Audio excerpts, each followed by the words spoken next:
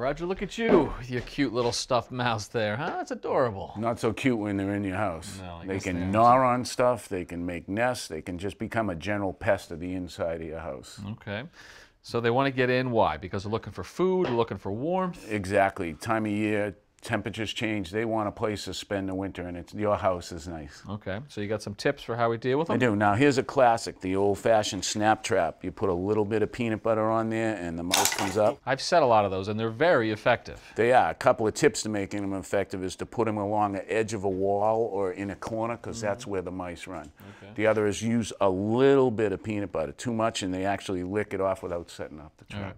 I think the only knock on these is that they're a little dicey to set. People don't like having to work both sides of it, and they're always afraid they're going to snap their own finger on it. Right, and you got it facing the right way, so if it did accidentally trip, it wouldn't take your fingertip with it. Boy, look out. Go ahead. No, this one's loaded.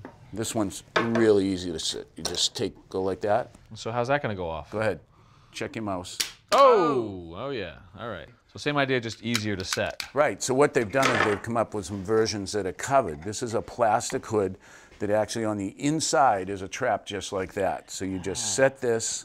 So once he gets snapped, you don't actually have to look at your handiwork. Right, and it'll trip and it'll say mouse caught on the outside. You just take the whole thing and get rid of it. Beautiful. What's this guy here? This one's pretty morbid. This is an electric one that will actually kill them. Open it up.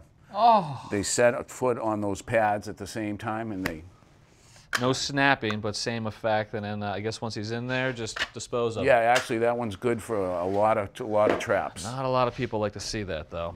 What we like the people to do is actually look for how the mouse is getting in the house and block it. Tommy has a great idea where he puts foam in an opening, then takes this cloth and pushes it in. Now you have to remember, anything bigger than 1/4 of an inch, the mice can get through. Crazy how small the space they can get through. Unbelievable. So this is a combination of the two of them? Right. This is a great solution. Foam, wire cloth, and then this again. Right. Now some of the places are really tight, really hard to get to.